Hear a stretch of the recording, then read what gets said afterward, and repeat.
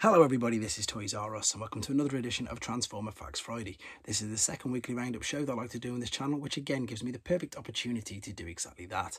Keep you guys updated with things that are found around the world of Transformers. I'll also let you know what's happening with his YouTube channel and of course my Instagram, which is Toys_R_Us.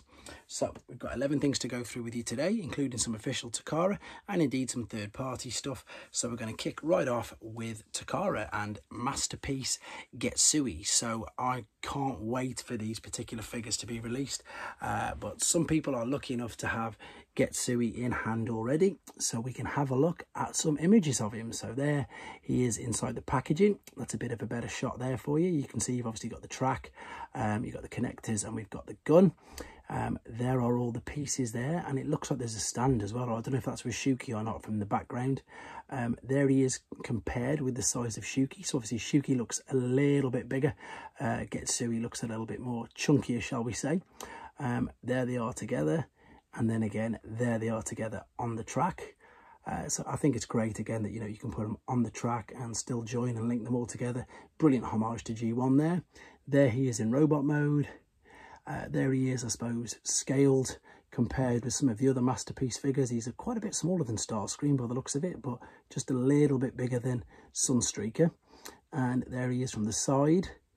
And this is what's interesting. There he is, I suppose, as part of what he's going to be combined. So you can see he's a leg, and that's how tall he is. So for the leg, he's going to be just about 7 inches tall. So quite big, to be honest.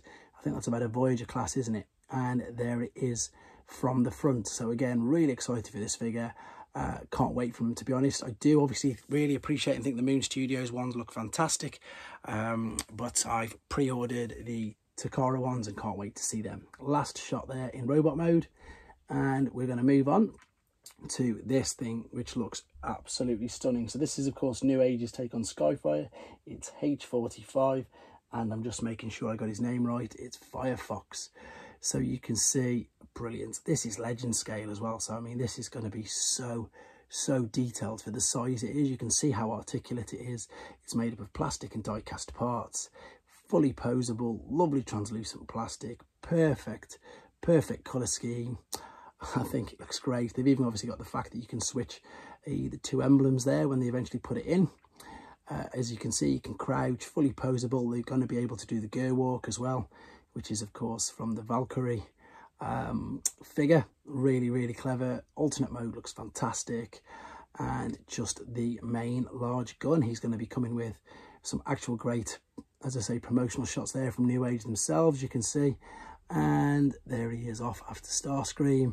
Can't wait. So this now is some information, so I'm going to read a little bit of this. So for people who play the Renegade Game Studios, the Transformers game, they've got the deck building game, they've got the additional Dawn of the Dinobots pack, and what this is exactly that. It's an expansion pack for people playing this particular game. So it features Grimlock and the Dinobots, and there's new players and new cards. There's 60 player cards, 5 oversized character cards, 1 giant character card, 6 player standees, a rule book, 8 power move tokens, and 4 reminder tokens. So for those people who play them sort of games, that probably means a lot to you. For myself, I've got to confess and put my hand up, I don't really know much about that, but I do know people who play it, and I do know people who love it, and they say, yeah, exactly that, it's great. So at a glance, there's a number you can have between 1 and 5 players for ages 14 up, and playing time, again, this is probably why I don't get time to play it. It's looking at between 45 and 90 minutes, and as I say, it's a deck building expansion game set. You can see all this, you can take all this information off TFW 2005 if you want to know more about it. And there indeed is the pack. The artwork on the front looks great for that anyway. So that's that. Right, moving on. This is quite interesting actually. So this is taken from TFW 2005, but it came from Twitter. So this is for Transformers animated fans, and 2 animated shorts which are considered lost media. They've finally been released for our viewing pleasure. So on Twitter, or if you go to the website on TFW 2005, you can follow the direct link. So you've got the first link there, which is Starscream's Fantasy, and again it's just a little video. I'm not going to spoil it for you if you haven't seen it. And then the other one is the Transformers animated shorts of the logo, and again this is both taken from TFW 2005, and I believe it's on T-Formers as well. So if you want to watch that, you can go and see it. Okay, sightings, something that sort of came out of nowhere, is the Authentics line. You don't really hear or see much about them, but the new Authentics line, so these are the, what they've probably got, the Cybertron Battlers, that's the names. This is the only picture we've got of them.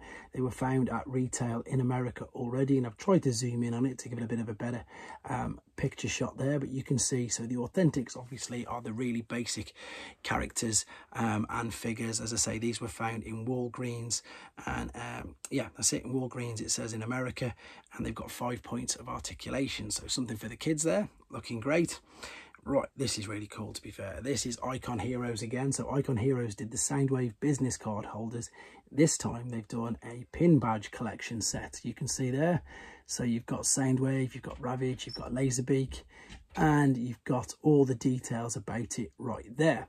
So again, TFW 2005, Icon Heroes announced a new addition to their officially licensed Transformer product line, available for pre-order today. It's $40 for the set. They're limited edition pins. They're individually numbered with a matching number on the book, and it features a set of beautifully designed hard enamel pins. And as I say, we've just said that Soundwave's 3 inches tall, Ravage is 0.7 inches tall, and Laserbeak is 0.6. So if you like Soundwave and if you want to get some limited edition pins, get on to Icon Heroes website pretty fast. Okay, moving on.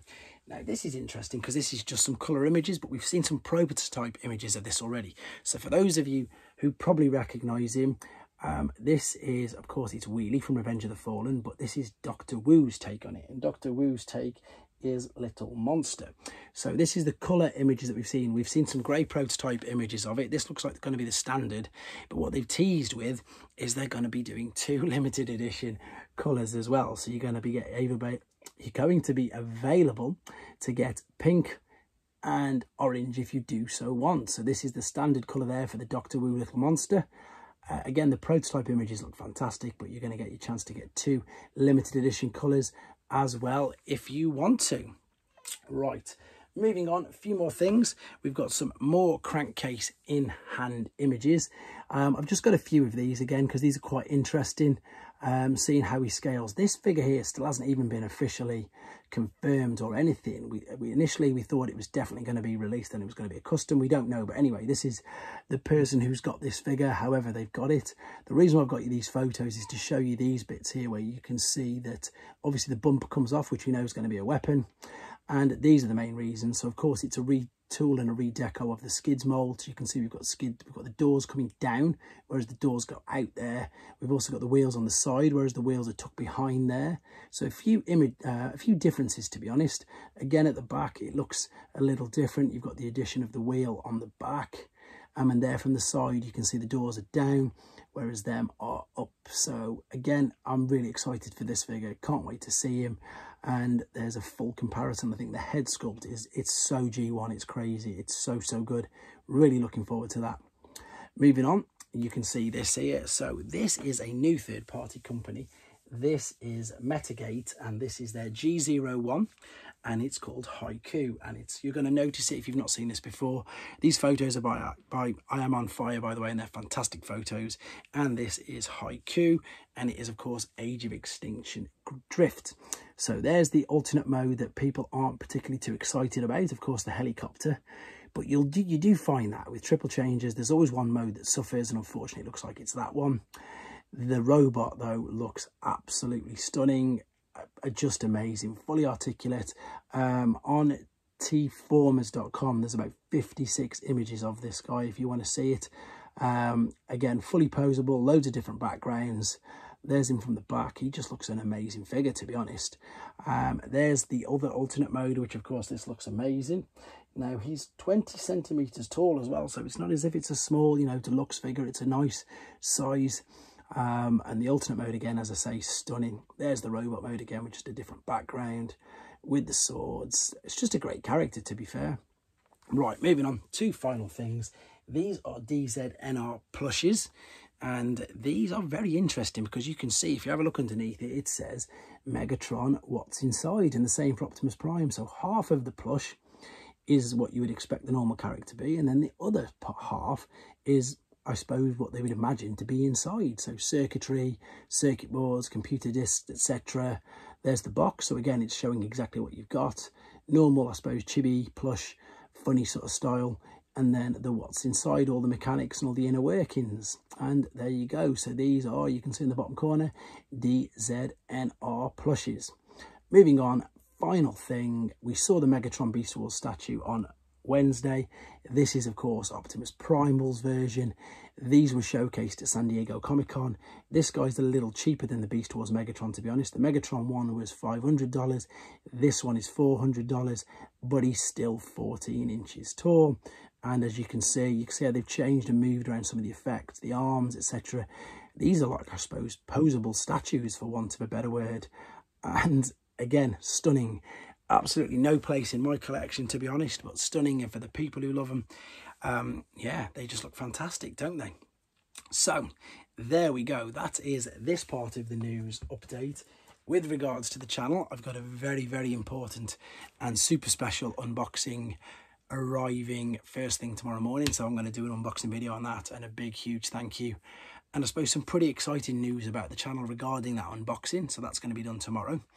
With regards to figures, I, of course, need to do Spindle, the other half of Impactor's box. I'm just looking at the box right in front of me.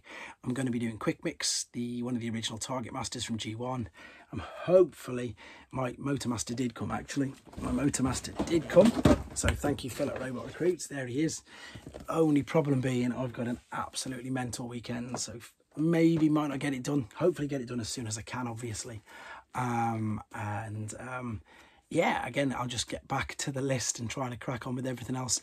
I managed to get a Earthrise wheeljack, which I didn't have as well, so I might just stick him in as well now and then. But of course, G1 is the main goal. That is exactly what I'm going to be discussing with the special unboxing tomorrow. Can't wait to get the figure. Can't wait to tell you what it is. And huge thank you again to everybody watching this. Thank you to channel members. I'm going to be doing a channel membership update soon again. I know I keep saying I need to be doing it, and I've got to be doing it, but I want to do it at the right time. That information's coming up soon. But again, anything else, guys, let me know. Drop me a comment. I love the interaction and the feedback. It's great doing this, and it's great to be a Transformers collector at this particular moment. Take care.